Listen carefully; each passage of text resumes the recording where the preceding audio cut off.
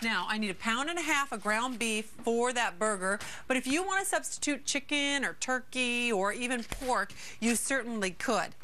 And I want to get this into my bowl.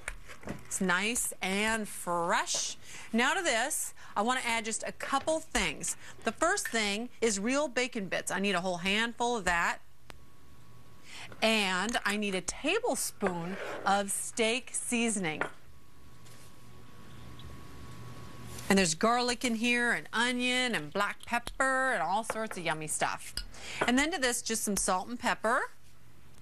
And I'm going to open up a package of crumbled blue cheese. I want to reserve 2 tablespoons of this, though, because I'm going to show you how to make the best blue cheese spread you've ever seen. It's going to be rich and decadent. Okay, there's 2 tablespoons. The rest is going in here.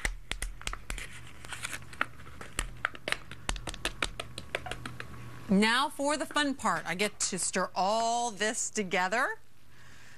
And I'm just going to use my fingers. You want to combine everything. I love going to the fountain shops.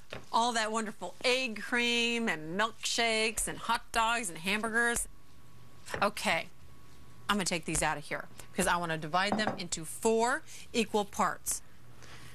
That way, they'll all be the same size, so they'll cook up right about the same time. Keep your hands wet. Makes it a lot easier to shape them. Then come in here with your thumbs and just shape them down. And look, you can see all the blue cheese and all the flavoring from that steak seasoning right there. Pop that on the grill. One of my favorite things to have in my kitchen is my indoor grill. It gives those wonderful sear marks to your food, makes it feel like you're outdoor grilling year-round no matter what.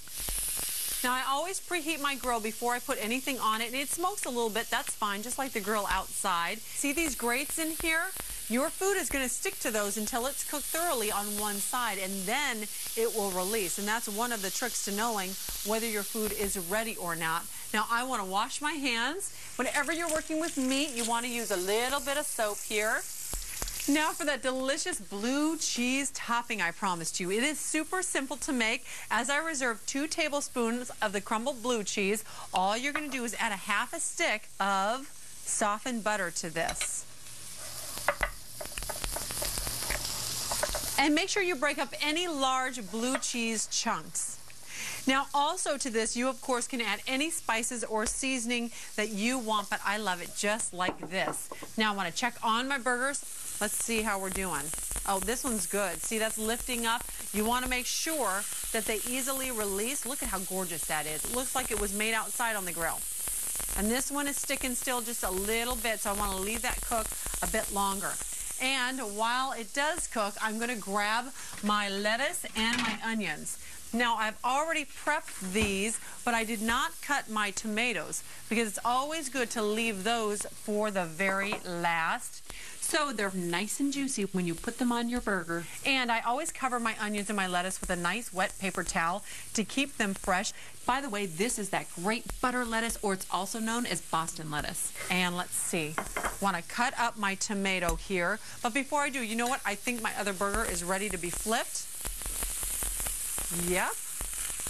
Oh, look at how great that looks. This one still needs a minute, so I'll leave that set. I've already washed my tomato, and I just want to cut 4 perfect slices. Wonderful. And now I'll lay these in here. And my last flip of my hamburgers. One's ready to go. And this one too. That is super. Now I have already toasted up some of my buns, and these, by the way, are beautiful onion buns. So they're going to have a bit more flavor than just the plain buns. I'm going to start with my bun on the plate, and I want to get a burger off of my grill. And it's a great size for this bun.